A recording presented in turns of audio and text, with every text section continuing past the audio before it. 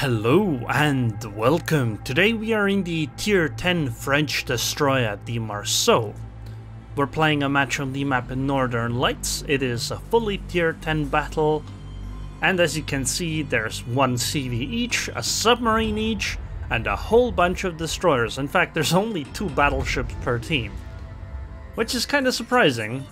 We have a Montana and a Grosse Kurfürst. Anyway, I spawned near the decap, so I decided to head into it. And I went on the outside because I figured maybe I'll run into a destroyer and then we'll have a quick 1v1. And as a Marceau, I would like my chances. I mean, they have an Elbing, Shimakazes, and a Gearing, I believe. So any of those I can easily take on in a 1v1. Oh, I'm spotted! Oh, hello Shimakaze! And I'm also radared, so I might as well take as many shots as I can on the Shima and then just hide behind this island. Because somebody is gonna take a shot. Wait, there's a second smokescreen. So there's Shimakaze there, who used the smokescreen, and then there's another smokescreen right there that somebody is hiding behind in. Also, there's an Henri coming from the outside, and we have no ships to oppose that. So my guess is that I should leave soon enough, take the cap and leave. Even right now I'm kinda ready to just speed boost out of here. Oh, Audacious... Wait, what?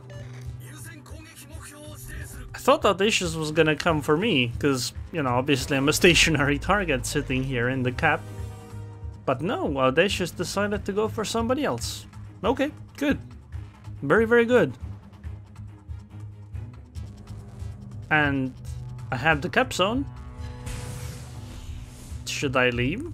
I mean, there is an Henri coming from the outside, and if she catches me, I am in for a world of hurt. Waiting a little bit is a good idea though, in case Shima had torps, but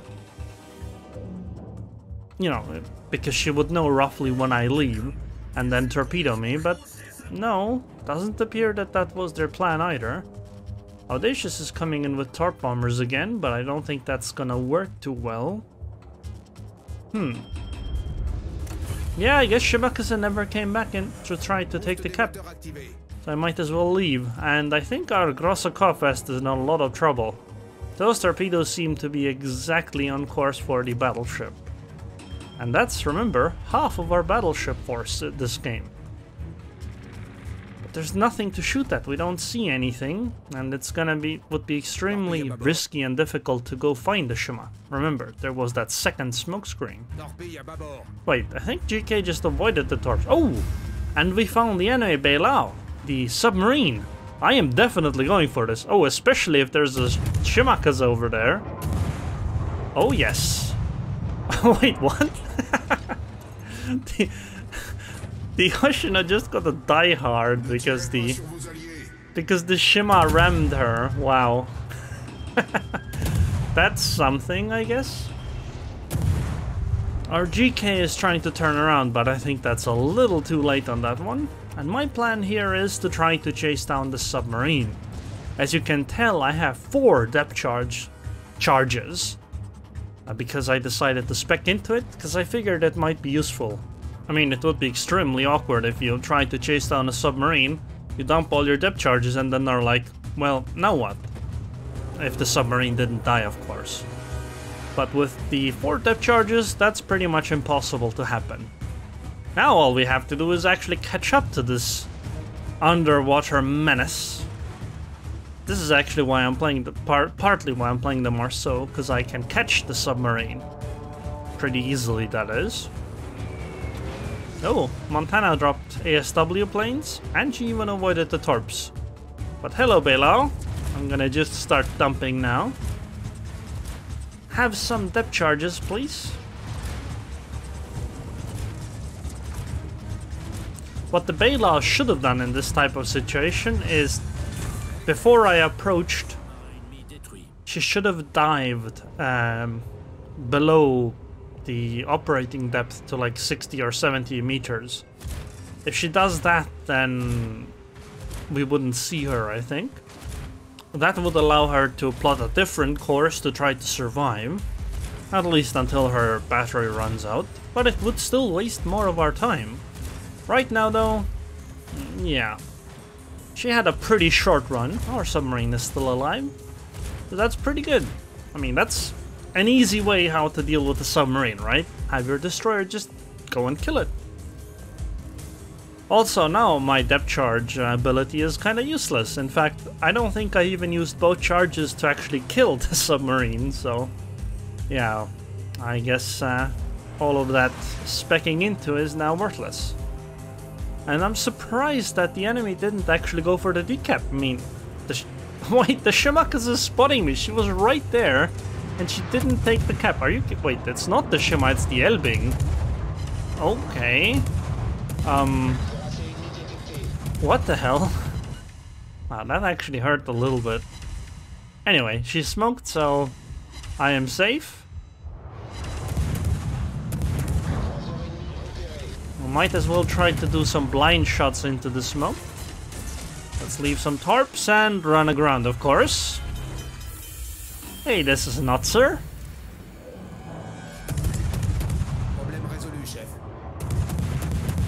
Right now I'm just fishing. I'm trying to see if I can hit her accident. Oh, there she is, in the smoke. Those tarps look actually really on point, but I don't think they're gonna hit, because she probably knows. She's still in the cap though. Come on, where are you, Elbing? Where are you?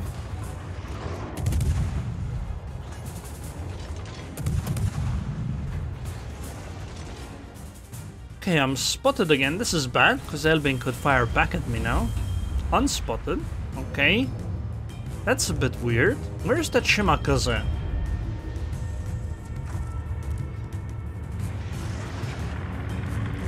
Anyway, the Elbing clearly has left the cap, because, you know, the cap isn't being taken anymore, but I am spotted. By what? Okay, Elbing left the smoke, but she's not the one that spotted me. It was somebody else.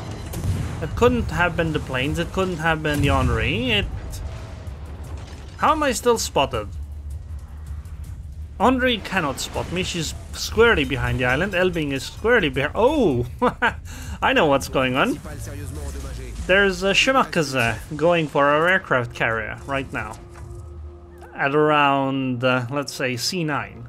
Somewhere over there, right? If I fire, that's one location where you can spot me, and the reason why I got unspotted earlier is because she was passing the islands. Yep. That's where the Shimakaze is, but that also means it's none of my problem. I'm gonna go for the sea cap instead. Besides, does it really matter? I mean, it's a 9 versus 6. Okay, 8 versus 6. Still, we're significantly ahead, and the Midway actually found the Shimakaze anyway, so we're completely okay. Well, of course, if the Midway can take care of the Shimakaze, that is, because she's basically on her own.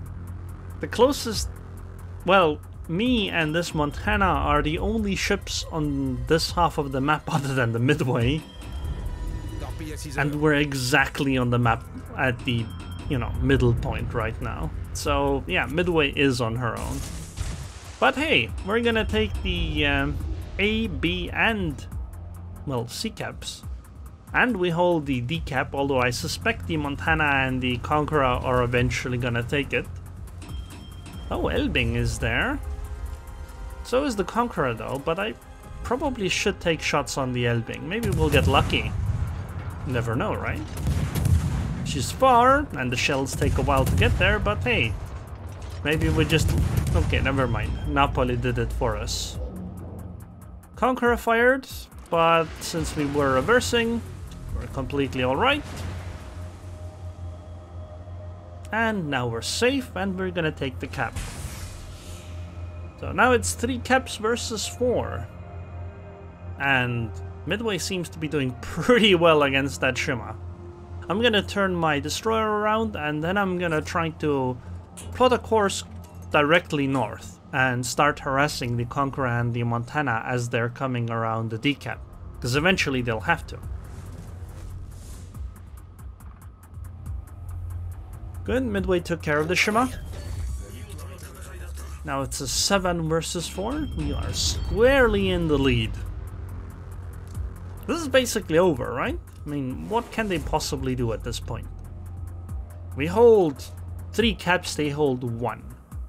We have 3 extra ships. Basically, actually, you know what? It's not actually that big of a lead. Because they have a CV, we have a CV. They have 2 battleships, we have 1 battleship. So they have 2 battleships and the cruiser, we have 1 battleship and 2 cruisers. And then we have 2 destroyers and the submarine. But yeah, this isn't actually over. It seems like it should be over, but I think in a surface engagement they might win. Well, there's at least a chance for that.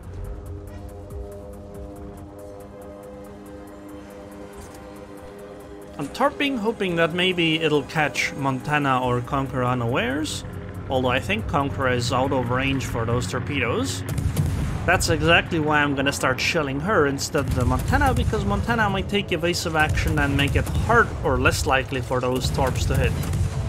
I'm just gonna go full speed, and hopefully the speed will make the enemies miss. Yep, Honorary Salvo completely missed, and we started the fire in the Conqueror. Excellent. Honorary is using reload booster, I think. Well, that salvo went behind, so we're gonna slow down now, and then speed up again. And Honorary shells fell in front of my ship, and now we speed up. And they fall behind our ship. Oh, damn, that clipped me. The little clip took out my rudder and a turret, so I'm gonna damage on it. But right now, we're just gonna shell anything we can. Oh, this Andre is actually closer than I'd like it to be. Maybe I should fall into concealment, because this is a bit dangerous. Yeah, this is pretty dangerous. Can I actually fall into concealment if I'm on fire? That's a good question. I don't know this.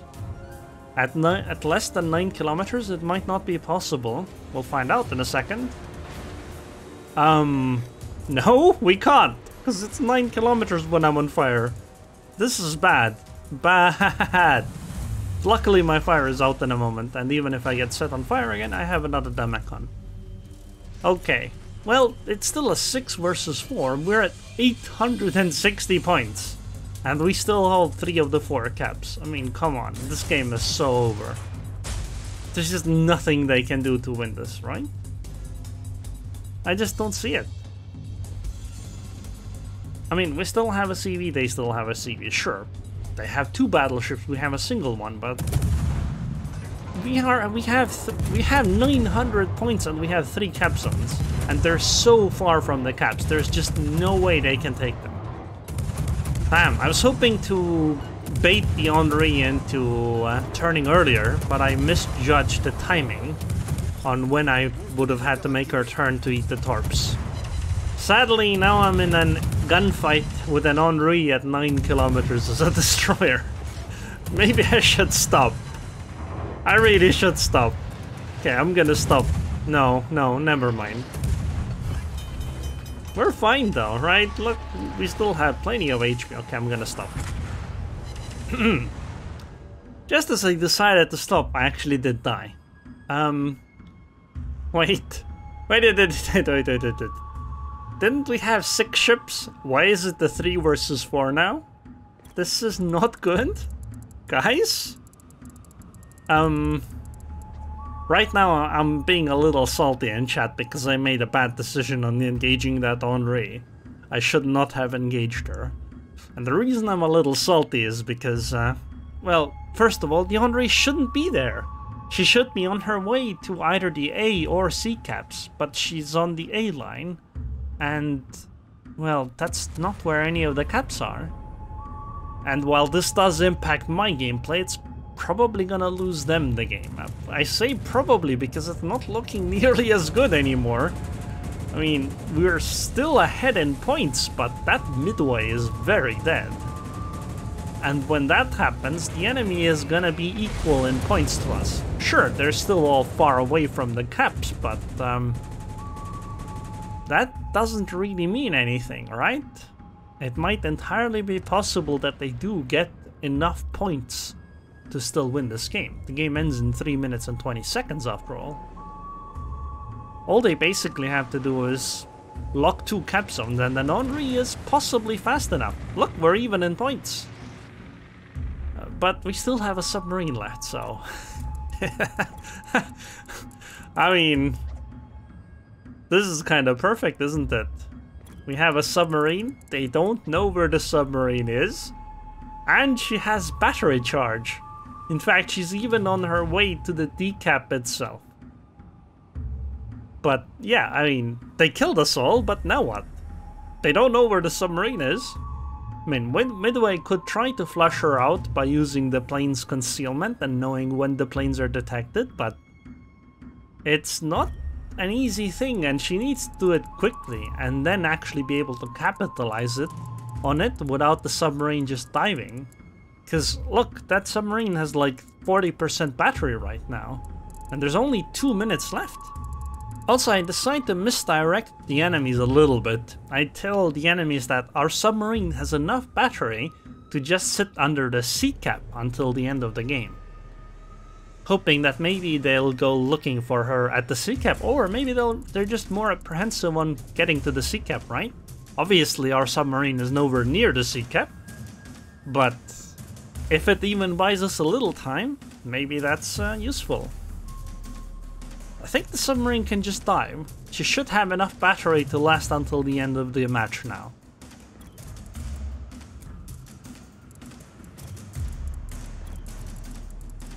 Also, the U-2501 is actually faster underwater than she is on the surface. Not by too much, but still faster is faster. And if she wants to block the decap at any point, well, she probably should have dived earlier even. Wow, these engines are loud. I haven't edited the sound settings in any way compared to the rest of the sound. This is straight up as loud as it sounds. This must be what it sounds like when you're actually on the submarine, huh? Seriously, this is really loud. But yeah, 50 seconds to go. 958. They have locked 2 of the caps, but I don't think they'll be in time to lock to win this, or to at least prevent us from winning. Now, I actually realized that no, our submarine cannot go into the decap, because if she surfaces here, the CV will immediately know that the submarine is in the decap, and then both of the battleships drop their ASW planes once the submarine gets spotted, and that's incredibly risky. However, I think with only 12 seconds to go, we have this. The submarine surfaces, but the airstrikes couldn't come in time anymore. But yeah, turns out he wasn't in the sea cap.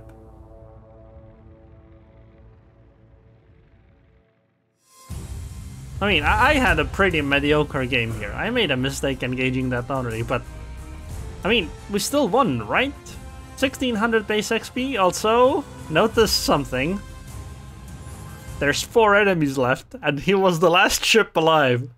He got a solo warrior with 398 base XP. Wow, submarines are OP. I'd like to point out that you get the Battle Hero achievement once you get 10 heroic achievements. So this is that guy's 10th. It's a damn solo warrior. Wow, that is incredible. But I mean, he won the game for us, right? So he did everything he was supposed to. And hey, he didn't die like the enemy submarine just getting dumped on by a Marceau. But honestly, if that Henri hadn't been so far north to chase me, they might have easily been able to win this game if they had just taken the caps. But of course, I shouldn't have been dumb enough to actually engage the Henri in a gunfight. That was a bad idea. Also, I never indicated who was actually getting the solo warrior, did I? So anyways, I hope you guys enjoyed this video. I would like to thank the patrons on Patreon. Thank you very much for your continued support, and I hope I'll see you guys next time.